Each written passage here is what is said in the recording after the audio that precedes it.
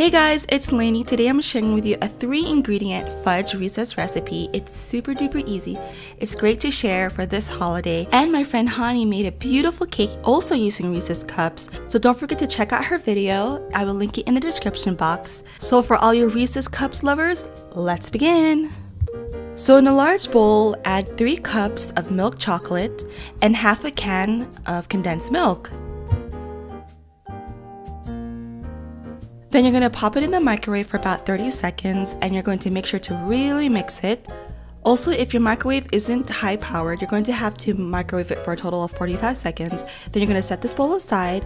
Then in a pie pan or a 9x9 inch pan, you're going to add about 16 to 18 Reese's cups and then pour the chocolate mixture on top, and then you're going to spread it out evenly.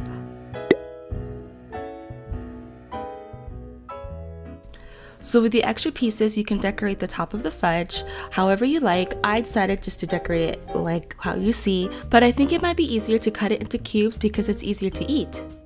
Next, just prop it in the refrigerator until it hardens. It took about an hour, and that's it. It is so easy to make and delicious using 3 ingredients. That's what I love about this recipe, and everybody will love it, especially your peanut butter lovers. So guys, don't forget to check out my friend Hani and her beautiful cake that she made. And I hope you guys all had a wonderful Thanksgiving, and I will see you on my next upload. Bye guys!